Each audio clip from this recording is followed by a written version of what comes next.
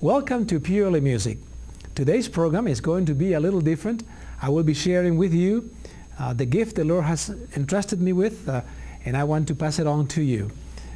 Some of the songs that He has inspired me to write, and some others that you probably will be familiar with as you hear them. I have received so many wonderful letters and calls and emails from many of you, and I'd like to encourage you to continue to do this. And some of the letters have expressed a desire to have me play something for you. And so I've been playing the guitar since I was a little boy. My mother taught me how to play the guitar when I was 6 years old. And most of my brothers and sisters, I come from the country of Uruguay, right below in the bottom portion of South America. And so she taught us, all of us, how to play guitar and other instruments. And I have played, as I said, since I was a young child. My wife and I were blessed to be missionaries in Hawaii. What a place to be missionaries. But really, when you think about those wonderful paradises on earth, there are many transients that go by and always looking for the love of our wonderful Lord and Savior. And so we lived in Kauai for 12 wonderful years. All of our children were born there.